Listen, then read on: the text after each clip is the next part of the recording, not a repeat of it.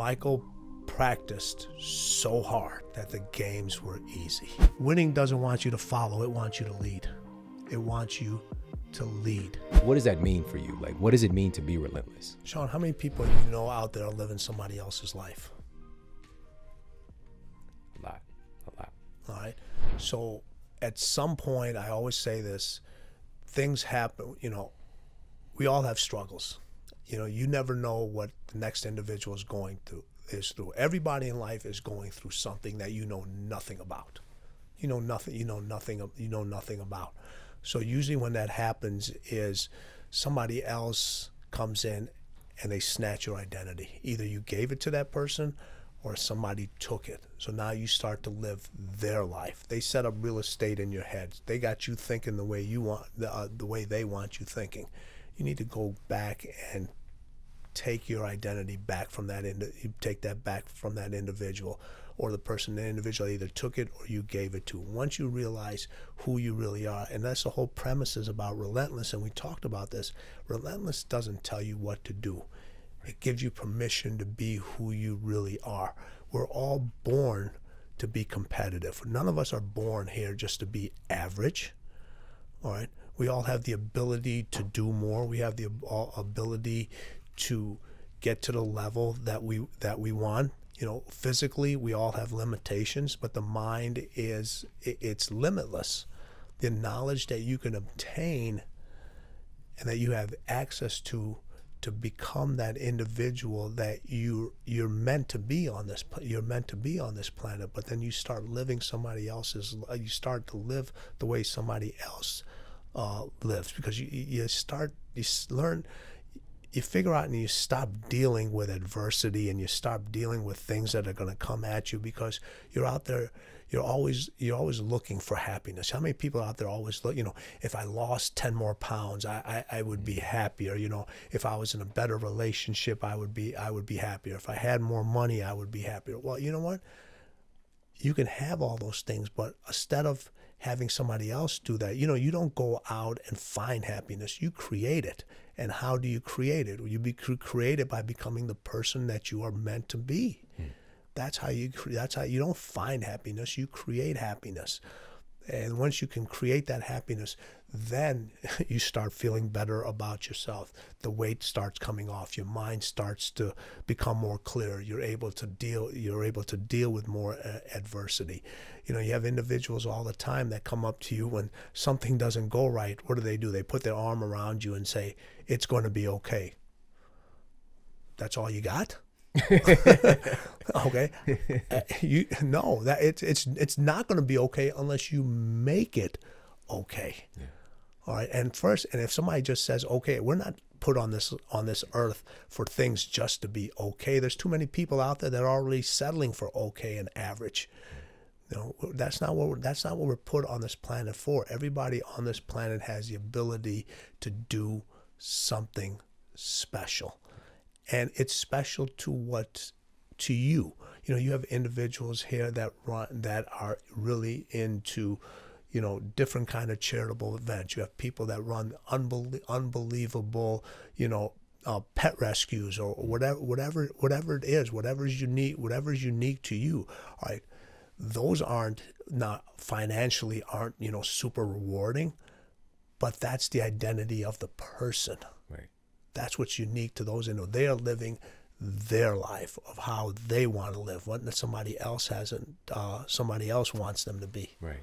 Man, I thought that was so powerful, because, especially during this time when we can get so many, my mother-in-law calls them borrowed desires, right? Especially with social media today. Like, if I had that thing when it wasn't even on your radar before, and you stop listening to that inner guidance system about who you really are and what really makes you happy and brings you fulfillment. It might not be making 6 or 7 or 8 figures. It might be, like you just mentioned, running a nonprofit or doing something and getting that fulfillment from something else. But we have this really misconstrued idea that if I get that thing that everybody else has, then I'll be happy. And like you said, that's like folks taking up real estate in our own minds. So it's nuts. Yeah, and it's just think, from what you just said, we all have instincts. And if you just listen to your instincts, most of the time they're going to point you in the right, point you in the right direction. If you just think about how simple is it when you're driving, and you'd be like, this location's on the right, but no, I'm going to turn left. And you go, I should have listened to my instinct. You should have listened. You listen to your gut. And when we talk about closers and cleaners, all right, a closer, trusts his instincts. Okay, a cleaner's instincts trust them. No, and there's these little levels of what these 1% can do, but we all have the ability. We all have instincts. You already know things. A lot of decisions you make in life, a lot of things you do, you already know what the consequences and outcome is going to be. But you still do it anyway. Right.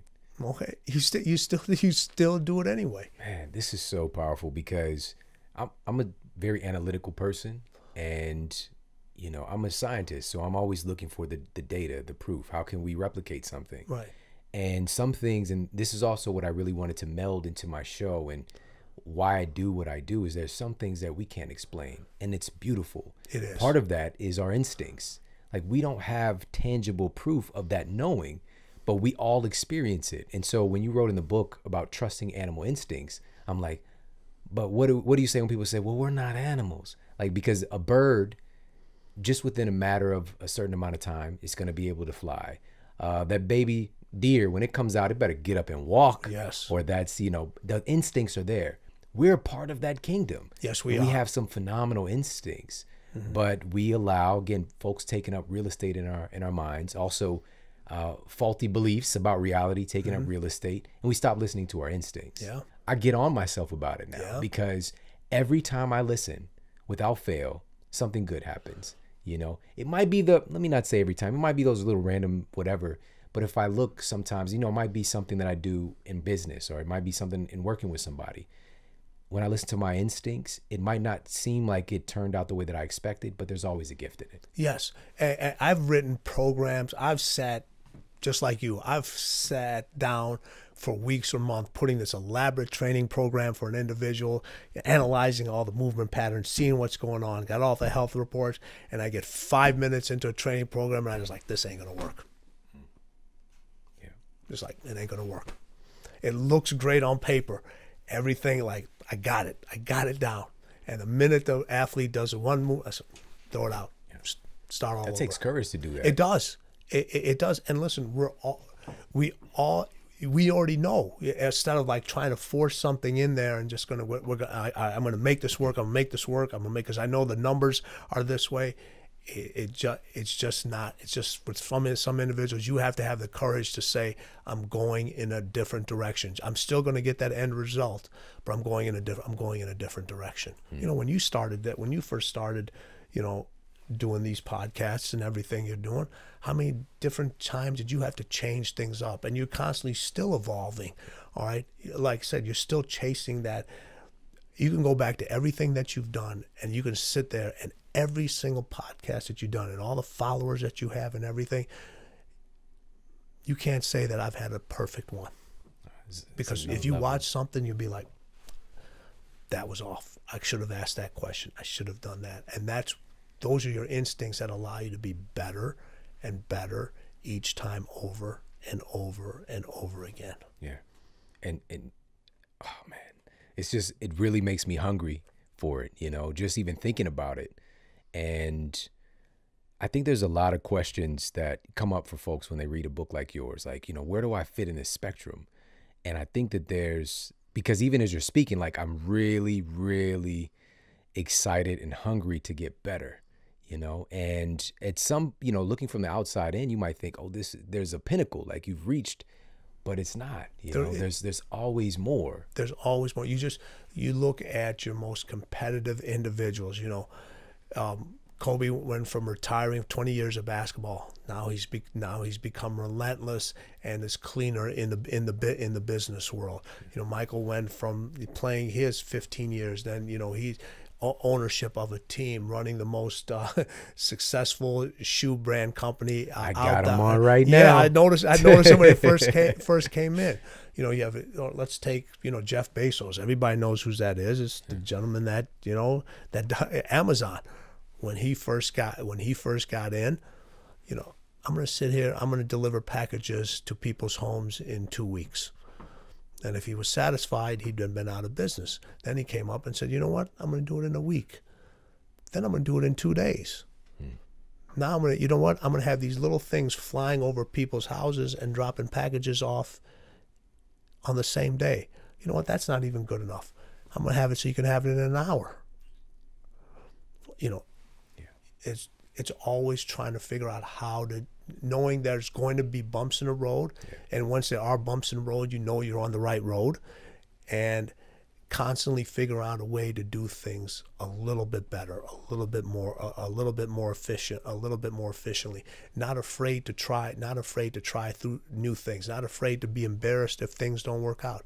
There's not a single individual on this planet that's had 100% success at everything that they've done. Right. Just haven't. You look at all these individuals, they've had some massive failures. Massive. In your book, you write, my goal is to make it so challenging in the gym that everything that happens outside the gym seems easy. What did you mean by that? It was something I actually learned from Michael. Michael practiced so hard that the games were easy. He practiced so hard. And it was funny, there wasn't very few practices did Michael and Scotty ever play on the same team, because Michael knew Scotty was the one guy, because top defensive player along, that he would challenge him every single day. So it's being prepared for no matter what is going to be thrown at you, not only physically but mentally. So you put in the time, you put in the effort, you've put in the research. Go back to when, and this is a great lesson for the kids, but even we had this stuff when we were in school. You had a test. You studied for the test. You'd go to school. You'd be like, no problem. Maybe a little nervous. You go in. You got a test. You didn't study. Man, I hope we get a snow day. Well, out in San Diego, you're not going to get a snow day, but we're from where both you and I are from, the Midwest. Man, I hope we have a substitute teacher. I hope there's a fire alarm that day. You weren't prepared. If you weren't prepared, you have to be so well prepared that it makes everything else easy. Go back to the fitness thing, and people always say that working out is uncomfortable. Working out is supposed to be uncomfortable, right? But how uncomfortable is it with type 2 diabetes? How uncomfortable is it carrying an extra 50 pounds, not only on your heart and on your joint? How uncomfortable is it with high cholesterol? How uncomfortable is it having achy joints? If you really go back and think about it, all right, and you know this better than I do, how many things, both physically and mentally, could you just alleviate by exercising, by eating better, and getting the proper amount of sleep? All right. So when it's the root of almost everything. Right. So but that's what I'm talking about, being so well prepared. Those individuals that are so well prepared, you don't think so? They take their workouts seriously. Your most successful entrepreneurs in business, majority of them have a very strict regimen of exercising. It's part of their protocol. Yeah. You can look it up. All right. They eat well. All right. And they get the proper amount. They get the proper amount of rest. Everyone talks. Yeah, they always say, "Oh man, I work 18 hours a day." Yeah, just because you put in long hours and hard work, that doesn't guarantee success. It's what are you putting the long hours in, and knowing when to say, "Hey, listen, you have an individual. You can be effective for a certain amount of time. Yeah, you might be able to do 2 days in a row where you've done 18 hours, but then when after that, is your mind really functioning? Is your body really functioning at an optimal level? You have to recover. You know, Kobe used to. Everybody thinks Kobe Bryant. You just take 1,000 shots at. I took 1,000 shots. He didn't take 1,000 shots every day. Well, he understood that some days this is what I'm gonna do. The next days I'm here. These are the individuals, but they always listen. You get the one thing, and we talked about this earlier. How do things become easier? How do things become easier is when you start to listen to individuals that have expertise in other fields, and you put that into action. My first professional client was Michael Jordan. All right. He knew I was never going to play. I've never scored a single point in an NBA game. Now, I've scored a basket in every NBA arena when it's empty. I've taken the shots up. But he knew this individual has an expertise in something that can benefit him. Yeah. And he was willing to listen. And when you're willing to listen, you're willing to adapt, you're willing to overcome, things become easier. They become easier when you expect them, when you stop expecting them to become easier. Awesome. Awesome. I'm starting to really hear that listening is a superpower and paying attention is a superpower. These were the things that you were doing early on. And now to hear this from, again, people that we see as literally legends, the greatest to ever do it, they listened, having audacity when you're as great as you are to actually listen. And I think it's just this kind of internal fire again to just want to get better and to do whatever it takes to get better. But asking this question, I'm gonna stop you right there. Yeah. Here's an easy thing. All right, if you believe in a higher power or an individual, however we were created, all right. How many ears do you have? We got 2. How many mouths do you have? 1. Listen twice as much as you talk. Simple enough. Simple as enough. I found recently, and I've been just paying attention. You know what's so funny? I don't know if I've ever shared this on the show before, but I grew up. I was in different environments, and I tended to not fit in, because of my background and being biracial in one community. I was in the minority, and then I go to the complete opposite. And so when people, again, are asking like, well, how did you get to this place? What was your path to success? I just sat back and listened. I was very quiet, but that doesn't mean that I wasn't engaged. I was paying attention to what was going on around me. And I love this quote that God doesn't call the qualified, God qualifies the called. And so I kind of feel like my life was qualifying me for what I am doing today. And it was those moments where I might think that there was a disadvantage to not fit in, but I was just sitting back and I was listening and I was paying attention. I was paying attention to people's mannerisms. I was paying attention to how people are moving and talking and relating to each other and just taking mental notes. And it wasn't like super conscious, but it's just because I was listening. And it might have even been a result of fear. And this is something else you talk about. We're going to have fears. They're going to be there. You're going to feel nervous. But I think you mentioned to Michael one time, because he talks about even him being nervous before big games, and you mentioned something about getting the butterflies moving in one direction. Yeah, it's funny. Everyone says, man, being nervous is a part of life, all right? It happens. It's something that, it's an instinctive thing. So a lot of people can't control it. They say, man, I always have this thing, man, I got butterflies in my stomach. I said, that's great. You got butterflies in your stomach. Make sure they're all going in the same direction. That's right. You control which way you want the butterflies to go. It's just like your thought process. If you got thoughts in here and you got them bouncing around all over the place, you don't have clarity up here. You don't have clarity. All right. You have to get whatever direction you choose to go in. All right. You have to have clarity about that. You have to have clarity about that direction. And once you have clarity about that direction, and from a physical standpoint and from a mental standpoint, people always say, I want to move forward.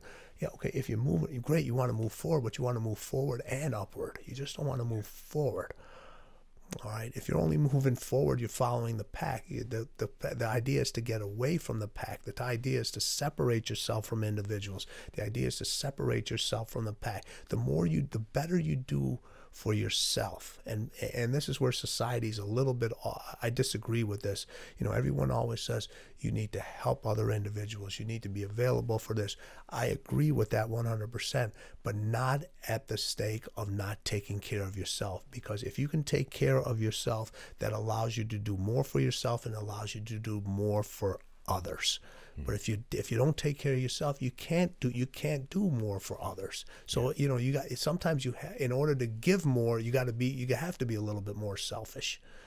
And if you become a little bit more selfish in the right way, all right, you can do more for yourself, which allows you to do more for individuals. The people that are always telling you, you know, you're selfish, those are the individuals that you're constantly doing stuff for and that are taking up your time. Yeah. Right? And they have to understand, listen, I need time for myself. Just like, you know, when you don't reach the subscribers and the status where you're at, you know, in this business, unless you have time to work on yourself, unless you have time to work on your craft. And the more time you've had to work on yourself, the more time you've had a chance to work on your craft, the more knowledge and information you've been able to help other individuals. Otherwise, this thing you could be talking about the same topic that hundreds of fitness people talk about every single day. It's the same thing over and over and over again. You've taken it and you've gone in a direction that's very difficult for people to go in because it requires you to research and put in the time. And the thing I said, it requires you to put in that time and effort. And a lot of people forget how important you is. Right. Oh, man. That's a mic drop right there. That's, man, that's so real. You know, again, there's so many things I want to ask you about, but having this in front of us, this opportunity to get better, to improve, we're also going to fail. And all of these incredible athletes that you've worked with over the years, they failed numerous times, but they don't see failure in the same way that the average person does. So can you talk a little bit about that, what you've seen consistently with them? Failure is a learning process. All right. It's never failure. It's only failure if you don't learn from it. If you learn from it, it's not, you can never consider it failure. All right. So that's how you got to kind of look at it. These individuals that everybody's going to fail it. So you're not going to hit every game winning. You're not going to hit every game winning shot. You're not going to throw the perfect. You're not going to throw the perfect pass for the touchdown every single time. But are you willing to learn from that process? You know, I people always say, I love how this. They say this all the time. You know, you learn more from losing than you do from winning. Your top of the top people learn just as much from winning as they do from losing. It's a constant learning process. And if you have a constant learning process, are you really failing? Okay, you only fail when the learning process stops. You know, we have a big thing about, especially you have kids now. You know, how old are your boys? One is 18 and the other 7. All right, they know it all. Absolutely not. Not even close. All right. But it's funny. The learning process starts when you realize you think you know it all. Yeah. All right. And that's a dangerous part. So failure is you decide if you failed at something. All right, that's your decision. That's your decision. And if you decide you failed at something, you figure out a different way to get that end result. But as long as you continue to constantly learn and don't let that failure beat you up. You know, there's people that are constantly, it's something that they failed at many years ago, and they it's kind of just continues to eat at them over and over and over again. Well, you're never going to forget about it. But you can't constantly think about it. You know, the greats, they remember their failures. You know, they could tell you to the detail. You know, you talk to your greatest entrepreneurs, tell them, they'll tell you every business idea that didn't work well, every stock that they bought that didn't go. And what do? They use it as a learning thing and they laugh at it. Did they forget about it? No, but they don't constantly think about it. People that don't know how to use failure, they're constantly thinking about that failure moment. Yeah. And when you're constantly thinking about the failure moment, you're not in the moment. Your greatest athletes and your greatest business people, and I say this all the time, thinking to them is a distraction. Because if you're thinking, you're not in the moment. In order to be in that 1%, or not even that 1%, that 0.0001%, the zone is not about thinking. The zone is about clarity. It's about being able to let your instincts do everything that they're meant to do. It's not thinking about the failures.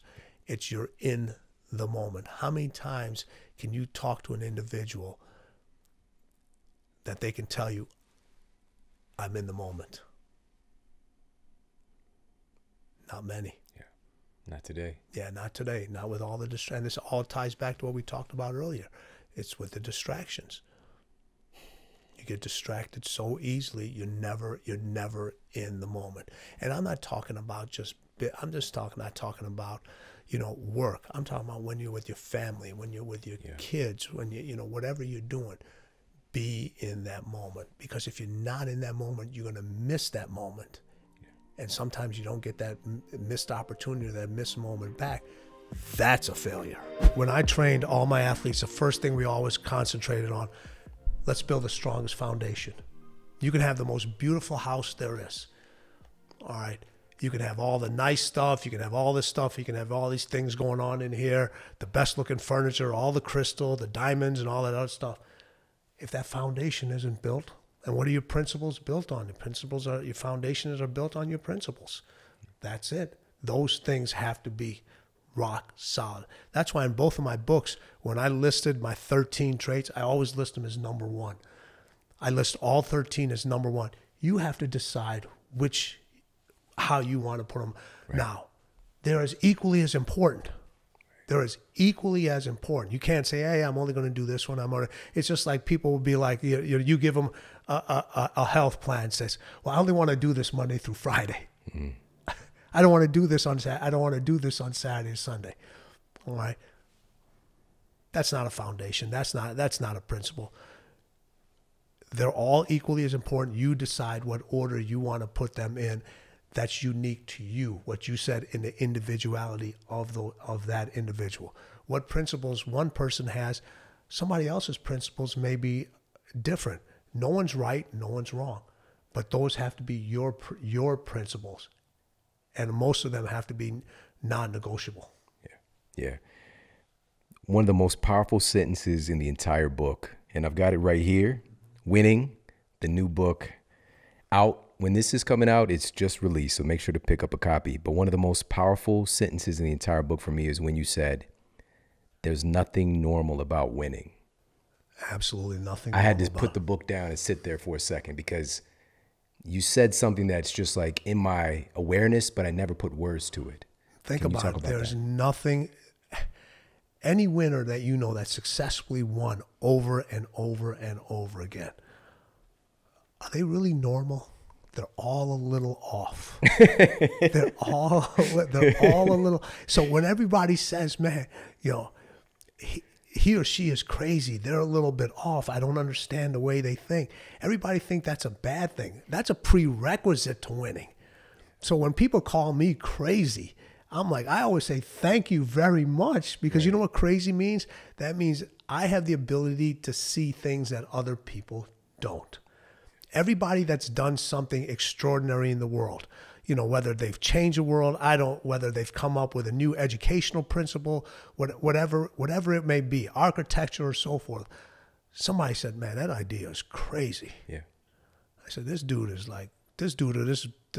is like, yeah, they don't know what they're talking about. This world is built on crazy. How many people told you when you were just like, hey, I'm going to do this show on health and wellness and tell the truth about it? And people are like, so why you want to do that? No one's going to listen to you. You got to be crazy to do that. They couldn't see. Actually, let me change that.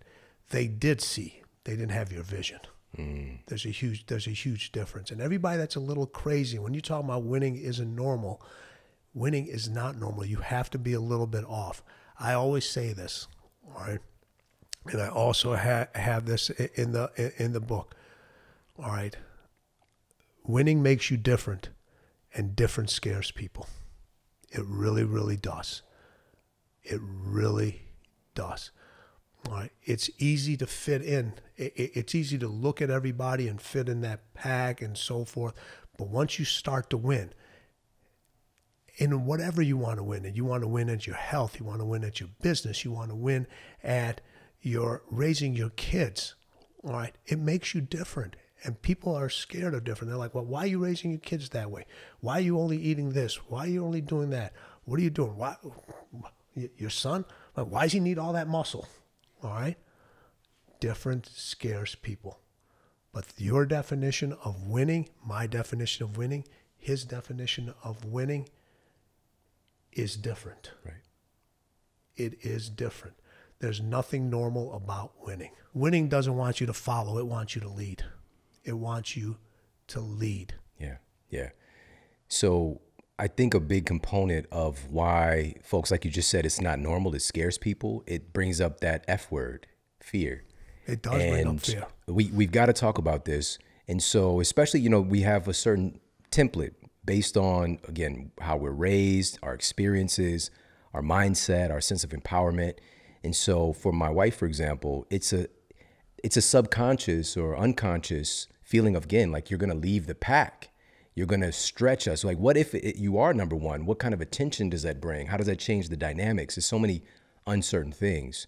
But within that, and I want to talk about this, if we're talking about in the concept of folks who are winners, winning at, and there's many different definitions of what that is. But I want to ask you this, because I think that we might think that the person who's doing the thing, who's out there working towards their victory, doesn't have fear. But that's not the case. That is not the case at all. They have more fear than anybody else. All right. And I talk about this book, I talk about this in Winning also. I've talked to every person I've ever coached, from the business to the athletes, whoever it is. So do you have fear? I have fear all the time. They have fear all the time. Now, does that fear freezes you in one spot? Does it paralyze you? Or does that fear propel you forward? That's how you have to look at it. So this is what they do. They all have fear, but they don't have doubt. There's a huge difference between fear and doubt. Fear is instinctive. Fear is instinctive. All right. That's something that's telling you, hey, listen, if you don't have fear, whatever you're chasing, whatever your win is, whatever race you win, it's not big enough. It's not big enough. All right. So fear is instinctive. All right. Doubt is something we bring on ourselves. And a lot of times the doubt we bring on ourselves is manifested through what other people tell us, through their thoughts, through their ideas, which we start to believe. All right. And the people that win take other people's doubts and they use them for energy. They don't hold on to them. It's just like a workout. It's like an empty calorie. It's like an empty calorie. It serves no purpose. You got to burn it off. You use it for fuel and get rid of it. So everybody's going to have fear. You're supposed to have fear, but you cannot have any doubt that this is going to do it. I'd rather have you fail at something and say, I went after it, than be frozen by doubt and never given that and never go after that opportunity. And that's what most people do from a health standpoint. All right. Yeah, when you give them a nutrition plan, when you tell them these are the things that you have to do, there's some fear in you.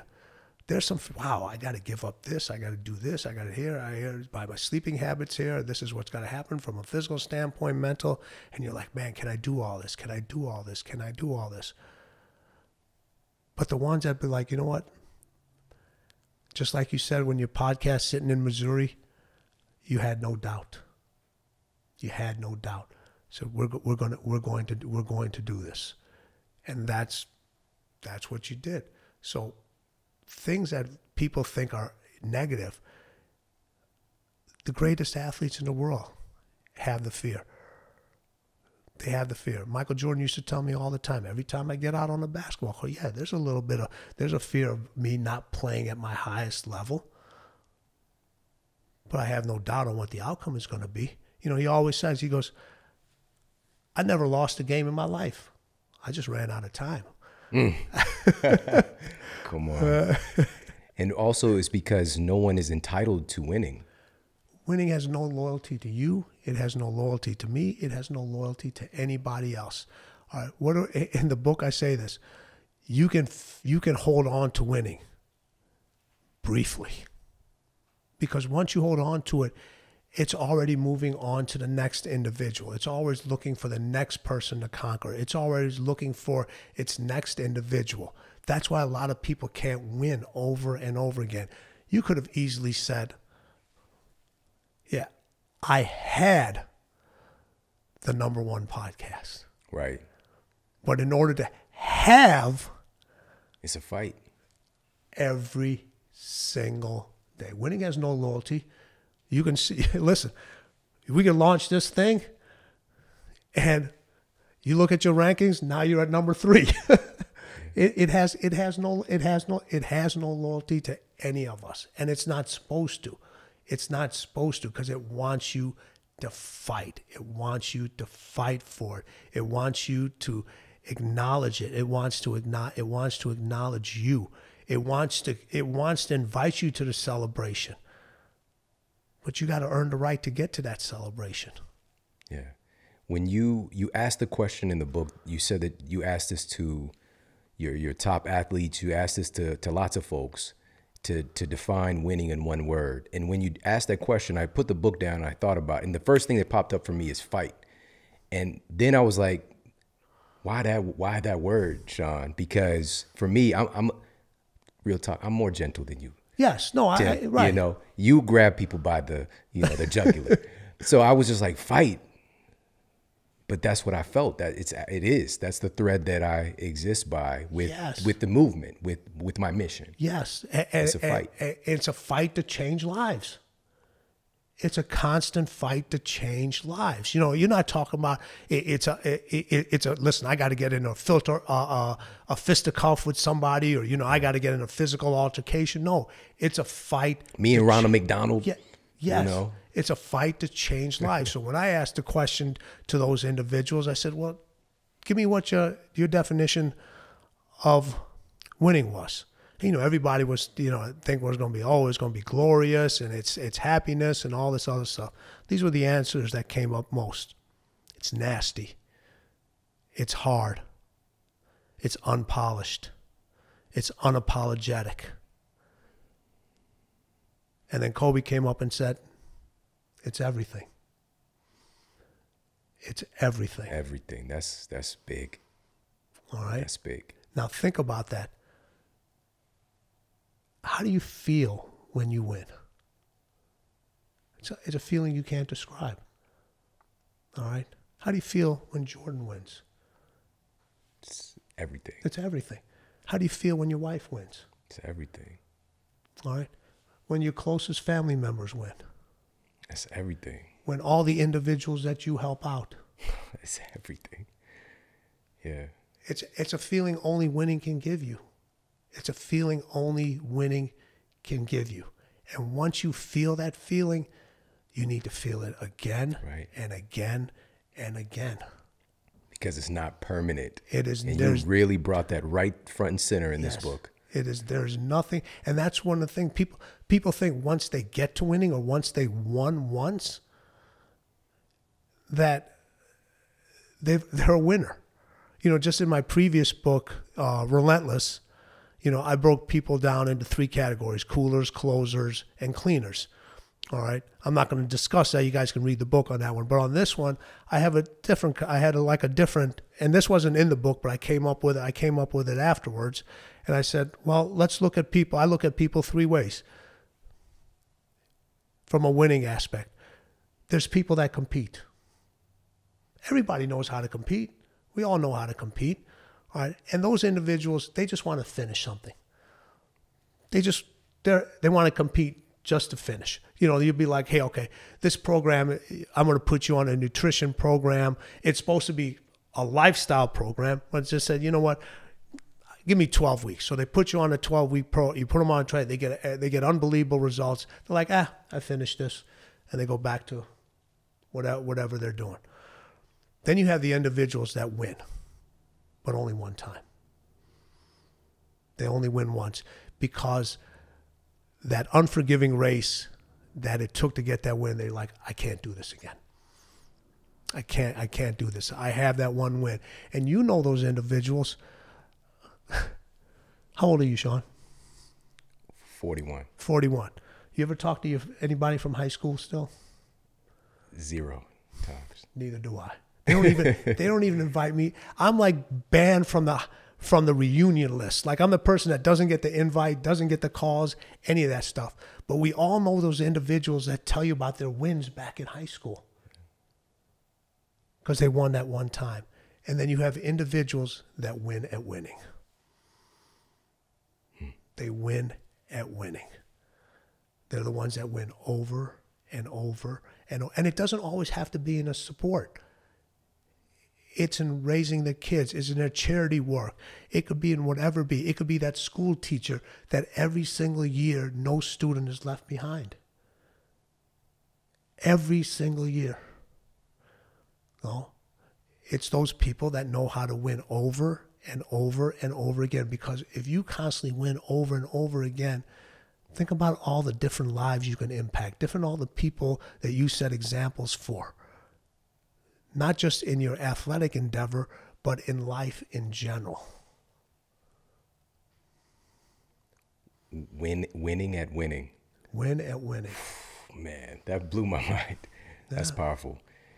You know, this experience over the last year plus now, a lot of folks were looking for an outlet. They were looking for something to remind them of what's possible.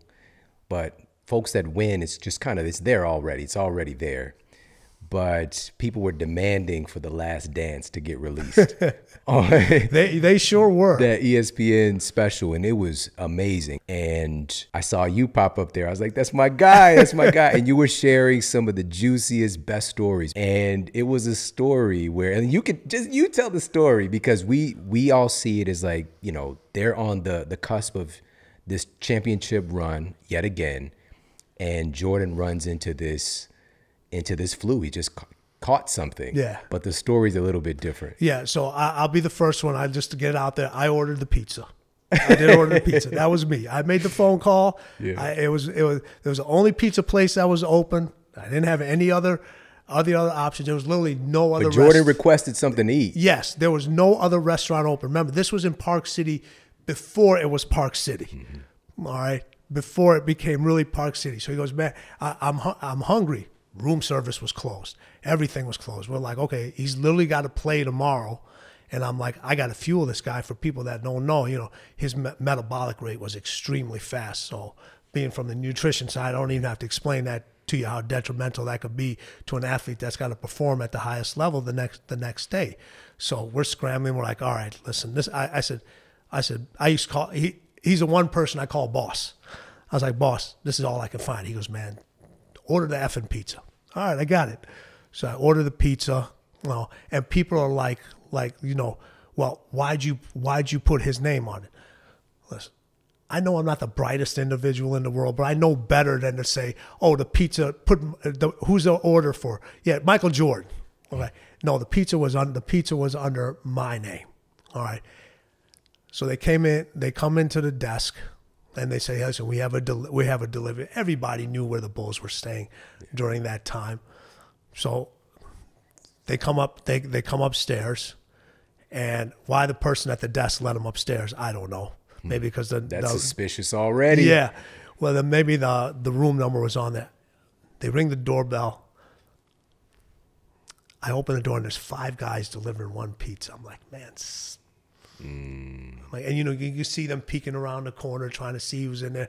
We got the door just open just enough. I grab the pizza, you know, tip them. And you know how your instincts just tell you, man, something isn't right here. Yeah. Something just isn't right. And there was there was myself was in the room, a gentleman by the name of George, MJ, and a few of his friends. They were just relaxing, and he was the only one that ate. Nobody else touched the pizza, and he had already told us. He goes, "Hey, the rest of you guys ate. This is all for me." So he eats a pizza, and then about 3:00 in the morning, I get a call in the room. And I said, "Hey man, I need you in MJ's room." So I go to MJ, and he's literally curled up in a ball. I'm like, "Oh man, what the hell happened here?" And there was no way it was the flu, because he was perfectly fine when I left him like 3 hours ago. I was like, "Listen, we've all been hit by the flu, but it didn't hit him that. It didn't hit him that." Immediately, I thought about it. I was like, "Checked anybody else? Is anybody else sick? Did anybody else eat the pizza?" No. And then it just became known as the flu game. But MJ, we got him up enough. Called the team physician, called the athletic trainers, did everything that we can. Got him to throw up whatever was in there, and he just said, "Listen, this win is extremely important to us." He goes, just get me on my feet." He goes, "If you get me on my feet, I'll do the rest. I'll do the rest." And that's one of the most iconic games in history that's ever happened. And, people do, like you said, Tom says, it calls it the flu game, but it was the first time in The Last Dance that he finally admitted it was a pizza. When MJ finally came out and said, "Yeah, it was a pizza," I literally jumped out of my chair. I was like, yes, finally, finally, he admitted it. He admitted it. But the thing that I thought was so amazing about that is the one game no one talks about in Utah that describes winning and pressure to a T is game number 6 in his last championship run. For the last 42 seconds of the game, they're down 3 points, 42 seconds left. Not a single other Bulls player touched the ball. Not one. Not one. He came down, he scored, went back on defense, stole the ball, came down again, scored again. Not one other Bulls player touched the ball. Pressure is a privilege. All right. That means you believe in yourself and somebody else believes in you. And you can't win unless you believe in yourself. You cannot win at your health. You cannot win at business. You cannot win as a father, as a mother, as a son, as a daughter, if you expect somebody else to believe in you more than you believe in yourself. I always like to use the guests as an example. All right. When you decided to make this jump, way back when, all those people around you did not believe in you. If you didn't believe in yourself, you'd still be sitting in Missouri. That's a fact. That's a fact. That's a fact. And even your wife had the courage enough to say, "Hey, listen, I didn't believe in you either. I didn't believe in you either." And everybody else is looking for everybody else to believe in them. They want to believe in their dreams. They want them to believe in their wins. They got their own dreams. They got their own wins. It's your job to bring those things to life. It's your work. It's your dedication. It's your sacrifice. It's your language of winning means to you to get those wins over and over and over again. We tell our children, for example, that they have so much potential, right? We use this term with so many people. You got potential, but then we tend to diminish it because of the lack of belief. And part of it can be, of course, like people don't want you to fall. They don't want you to suffer. They don't want you to have to go through what it takes to win. And it's kind of that protective mechanism. But you have to rise above all those things. And what the tool is, and this word is another dirty word, it could be, but is a healthy sense of self-confidence, or it can be termed as an ego. And there's like a battle against the ego, but I don't think people really understand the dimension of that. Your ego can be a tool that you utilize to drive you to where you want to be. So can you Yes. talk about the difference with confidence, healthy self-confidence, a healthy self-perception, ego, versus being conceited and arrogant and all these other terms that Listen, we have? if you produce results over and over again, you have a higher level of confidence. And if you have a higher level of confidence and your results are measurable, every individual I know that's produced measurable results has an ego. It's necessary. It's not a bad thing. Now, you have those other individuals, that's a healthy ego. You have those other individuals that have never accomplished anything, that love to talk. They love to diminish everybody else's success because of their lack of success, or they're faking success. They're faking winning. All right. That's where it's a bad ego. That's where, if your results produce, you can define it as confidence, you can define it as ego, but those are the individuals that do this over and over again. It's healthy to have that. It's just like when you talk about egos, I like to also talk about being selfish. Selfish gets a bad rap also. It's not selfish.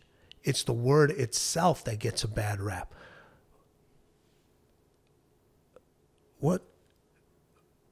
What is wrong about taking care of yourself? What is wrong by creating time for yourself? If we call it me time, everybody says, "Oh, that's a healthy thing." Right?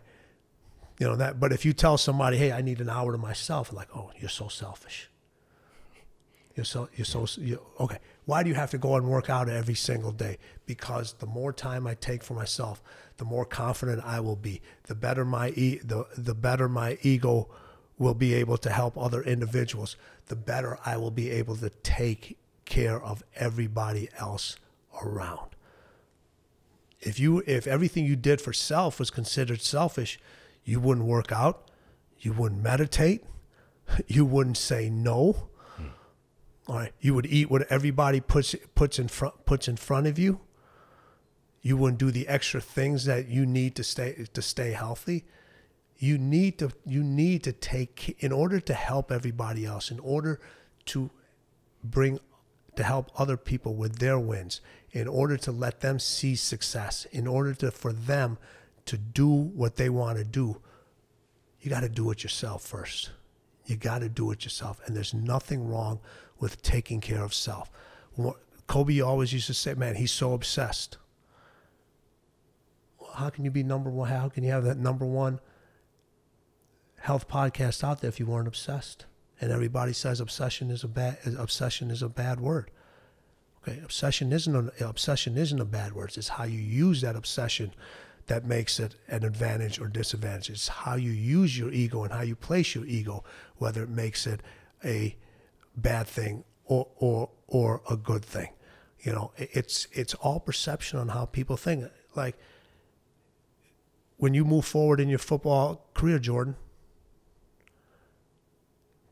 people are going to give you feedback and criticism. It's the exact same thing. It's how you hear it. Yeah. It's the exact same thing.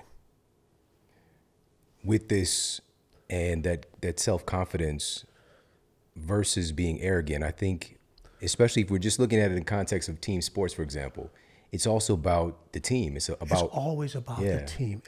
With this podcast, it's about the team. It's about the community, the family. It's always about the team. Listen, you can go out and score 60 points and lose every single game.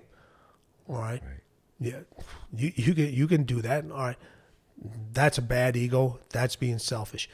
We all have the ability to elevate ourselves. The challenge is, can you elevate the people around you? Can you elevate the team around you? Can you elevate all the individuals that are listening to your podcast on a regular? That's the challenge. That's where the wins really, really come in. And that's the difference. There it is. You can motivate a lot of people. But after motivation is entry level. It really is. It's like that sugar high you get from eating a sweet. You know, you get this real high and you get this spike. Well, what happens once you hit that down thing? All right. You have to have the ability to elevate. You have to have the ability, because once that motivation wears off, do you still have the ability to elevate? And then what you're doing with all the information that you're putting out, you're elevating the mindset of individuals. That's what you're doing. You're not only motivating them, you're elevating, because that's what winning requires you to do. It requires you to elevate your mindset, because there's a lot of individuals that are out there that are motivated. But that's as far as it goes. That's as far as it goes. You know, people read a new book, they get motivated. New Year's comes around, they get motivated. Well, what happens? If that motivation doesn't turn into elevation, where you can light your own internal fire, because winning's going to do everything it can possible to diminish your fire. That's what its job is. It's to make you, winning's job is not to see you finish, it's to make you stop. That's winning's job. Winning's job is for you not to win. Let me say that again. Winning's job is not for you to win. That's why it's an unforgiving race. It's going to do everything possible for you not to get there. Not only externally, but also internally. It's going to create doubt in your mind. It's going to make you second guess. It's going to turn your closest friends against you. It's going to turn your family members against you. It's going to turn you against you. Tim, why you got to tell the truth? So it's the only way I know how. You know, how do you get the biggest breakthroughs with your clients? When they're honest with themselves. Yeah. You know, you told the story earlier about the individuals. You said, I've done everything. They list 3 things. They're not being honest with yourself. The reason people don't want honesty is because honesty should lead to more action. But what honesty does, it leads to more emotions, which leads to less actions and less results. What's the first thing a person asks you in a relationship? Honesty. Until you're honest with them. I'm that type of individual that don't ask me, do I look good in this? If you already know the answer. If you're asking me, you want me to validate something that you already know? No, you don't look good in this. Mm-hmm. You don't. All right? Because if you did and you had the you wouldn't have to ask me. And it's funny, people will ask questions they already know the answer for because they don't want you to tell them the truth.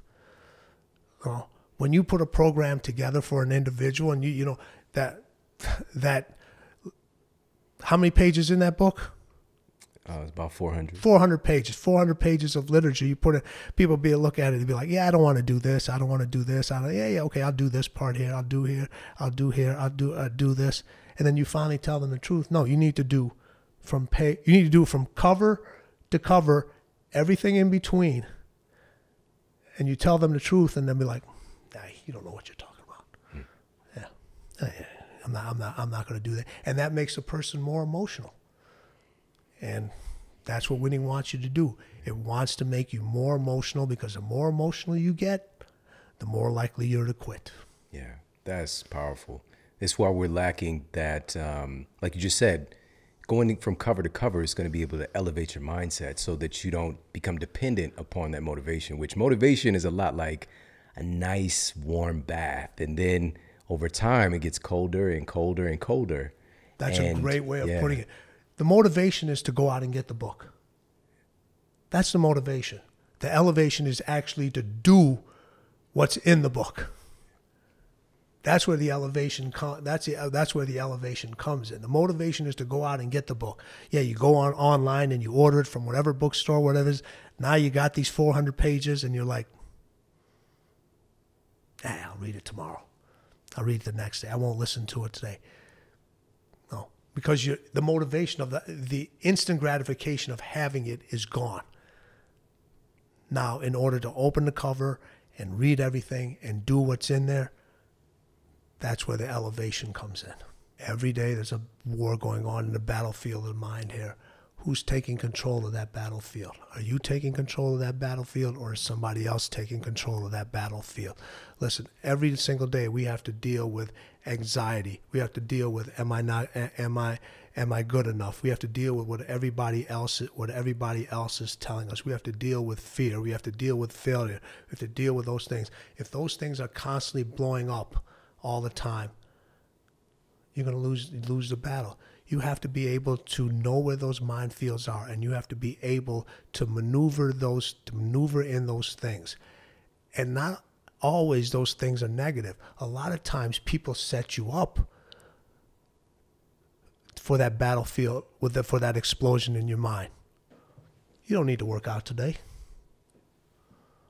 Man, Shawn, man, enjoy yourself, man. Here. Have a couple of drinks, do this thing. So other people start to plant those things in your mind, and they get control of it, and they start to explode those things. They start to disengage all those things. They start to blow things up. This is your most valuable real estate. This is your most valuable real estate. And for a lot of individuals, we don't even control this real estate. Somebody else is sitting in your real estate, and they're not even paying rent. They're like, squatting. Squatting, exactly. You just gave them that space. You got to be able to control that minefield that's going on in here. Your thoughts are not always your actions. All right, listen, if all my thoughts were my actions, well, the Tim Grover serial killer story. Thank you. Thank you. On TNT. Thank you. No. But we're not. We're not always. We don't have to act on we don't have to act on all of our emotions. We don't have to do those things. But you have to understand there's a battle that's going on in that mind every single day. Every time you sleep, every time you get up, all those things. Listen, I have this thing in there, and this is so important. All right, your mind has to be stronger than your feelings. Your mind has to be stronger than your feelings. Think about every poor decision that you've made in your life. It was a decision mostly made by your feelings. And you did that because you didn't want to hurt somebody. You didn't want to tell them the truth. And that's a battlefield that constantly goes on in the mind. That's why, listen, with me, you know what you're going to get. I want you to tell me the truth. I'm going to tell you the truth. When's the best time to tell the truth? All the time. All the time. I tell this thing. A couple of years ago, I was on a date with a young lady. We went out a couple of times, and then I was like, this isn't going to work.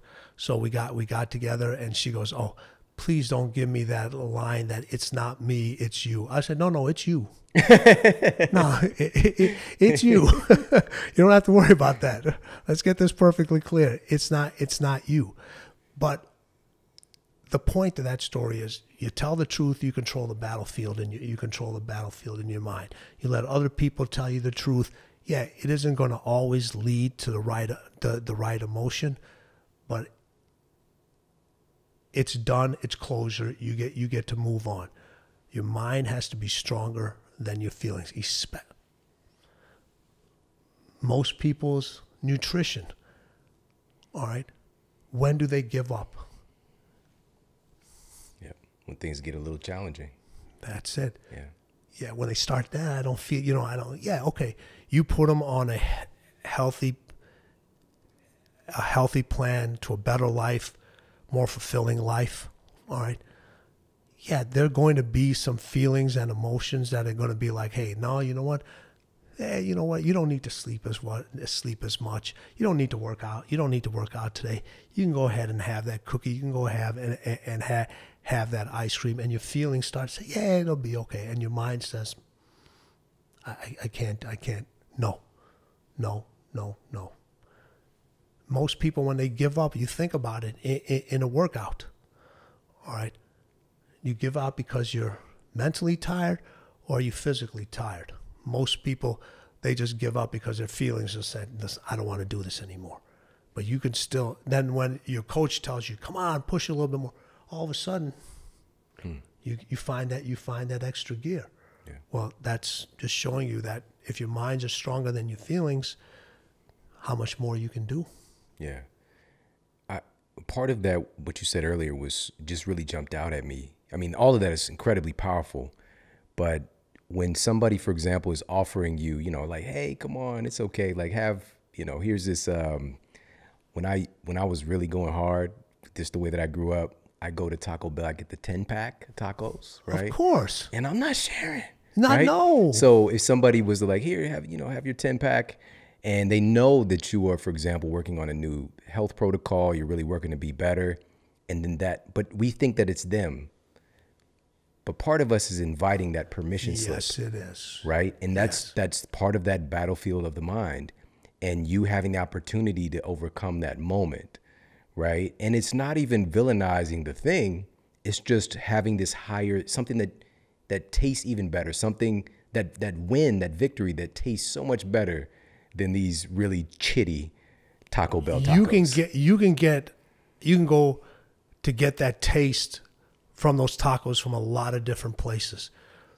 There's only one way and only one place you can get that taste and feeling of winning, and that's by winning. Come on.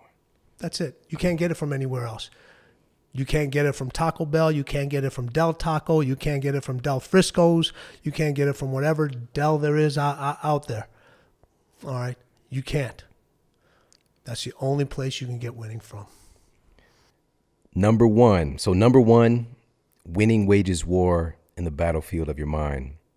Number one, here's another one. Number one, winning is the ultimate gamble on yourself.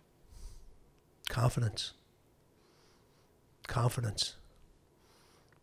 You got to gamble on yourself. Did you gamble on yourself? Absolutely, had to. All right. Shawn, did you gamble on yourself? All right. Did you gamble on yourself, young man? All right. Did you gamble on yourself? I gambled on myself. Why are you waiting for somebody else to believe in you and to have more control? You got to gamble on yourself. You got to know that, hey, listen, when I gamble on myself, I have the utmost confidence. I know what the outcome is going to be. Put your health in your own hands. Put winning in your own grasp. Don't wait for somebody else to hand it to you. You have to believe in yourself. You have to believe in your abilities. Not only do you have to believe in them, you have to work in them. You have to excel in them. You have to understand them. If you're not willing to gamble on yourself, I'm not going to gamble on you. There's no way. I'm not going to gamble on you. I've never had to tell my athletes, listen, you got to want it. You got to work hard. You got to show up early. That's part of the gamble. They already know that. They already know that. You know, you hear this all the time, man. You know, showing up is half of the battle. No, showing up is none of the battle. Showing up is none of the battle. All right? How do you expect to win the battle if you don't show up? It's like, it's just, but people that say that aren't willing to gamble on themselves. They're just not. We're just touching on some of these tenets that are outlined in the book. I just want to hit on a couple more before I let you go, because these are things that I want to hear more about myself as well. And this one really jumped out at me. And I think it's really relevant right now as well. Number one, winning is a test with no correct answers. No correct answers. There is no correct answers. The way you won is not the way I'm going to win. The way Jordan win is not going to the way the Sherry won. No, we're all going to win. We're all going to have to figure it out ourselves. We're all going to have to figure it out ourselves. This goes back into, you know, what to think and how to think. This is it. There is no correct answer. If there's a correct answer, it's all about what to think. All right. Nobody told me when I was training MJ to be like, hey, listen, work out on game day. Nobody told me that. I didn't read that in a book. That sounds insane. Just coming from the outside, Yeah. which what you guys lifted on game days. Every game. Every single game. All right. Nobody told me, and people still do this now. You know, you would see MJ and Kobe, Dwayne, all these individuals play so hard, and it was like, man, sometimes I get tired. I wish I could recover a little bit more. And I'm thinking about it. And all the old adages out there when you work out, you know, these are principles that you and I, when we were early in our careers, we may have even told other individuals because they told us to do this. When you're like really breathing hard and you're like, you know, you're like trying to gasping for air, put your hands above your head so you can open up your lungs more. Well, I'm breathing pretty freaking hard. My lungs are open. I mean, I think they're pretty much open. How can I recover faster? I told MJ, I said, grab your shorts. How many pictures do you see of MJ grabbing his shorts? I said, just bend over and grab your shorts. I said, don't put your hands on your knees, just grab your shorts. I said, allow you to recover. Because now what happens is you don't have the full weight of your body anymore. And I told Kobe the same thing. Kobe said, well, I said, he goes, well, that, you know, he goes, that doesn't look good. I said, you want to look good or you want to win? Which one you want to do? So that's what that's all about. That's literally what that's all about. Iconic. I'm going to ask you about one more because we've all heard this statement that life isn't a sprint, it's a marathon. But winning is different. So you have number one, winning is not a marathon. It's a sprint with no finish line. Yes. All right. It is a marathon, but with a bunch of sprints in between. And there is no finish line because once you finish one win, the next line always starts. And the next one always starts. And the next one always starts. All right. You may win that day from a nutrition standpoint. If you're starting a health program or the mental exercise you give the individuals to create clarity or whatever, you've won that day. But the next day, it's a new start. And the next day, it's a new start. And it's a new finish. And it's a new finish. Every time you finish the podcast, every time you do a new podcast, you finished that podcast, you got to the win. But there's another one. And then there's another one. And then there's another one. There's always another one. And I have to, and you have to think of it this way. All right. When you watch horses run in a race, they have no idea where the finish line is. They have no idea where the finish line is. They just keep going. You literally have to slow them down. So, in your mind, understand that once you get to that once you end up finishing that thing, there's always another win that's waiting for you.